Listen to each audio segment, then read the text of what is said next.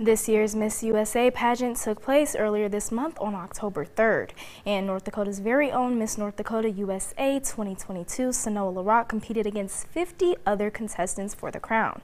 Though LaRocque did not win the competition, KX News reached out to learn about her experience, the current pageant rumors, and more. Miss North Dakota USA 2022, SaNoah LaRocque tells us she had the time of her life competing for Miss USA. Miss USA was absolutely such a dream. I kept finding myself looking around and kind of not being able to believe that I was really there. Miss Texas Arbany Gabriel was crowned, leaving 50 young ladies with a great experience but no crown to take home. This is expected from each pageant, but this time the public thought things were a little odd. Well, it's a pageant, you say. What rumors and allegations could there be? So if you're not involved in the pageant world or you have yet to reach the pageant side of social media, there were a number of comments and allegations that surfaced saying the competition was rigged and the winner was predetermined.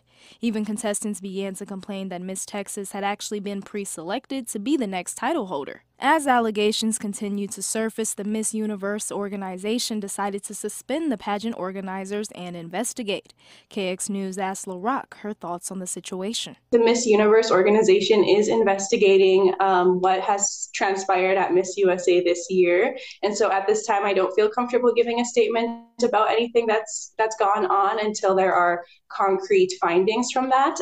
But I do look forward to hearing more about what is discovered and what happened at Miss USA 2022. LaRocque tells us even though the pageant world is spiraling, she is remaining active, serving, and doing all that she can do in her community regardless. You know, as long as you're steadfast in your ambitions to reach your goals, anything is truly possible. And so that's the legacy I hope to leave for children across North Dakota.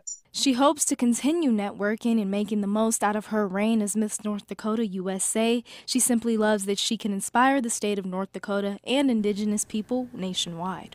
The Miss Universe organization will be taking over the Miss USA program while a comprehensive third-party investigation is conducted. The investigation will be led by the law firm Holland & Knight, and the findings will determine what the appropriate action will be next.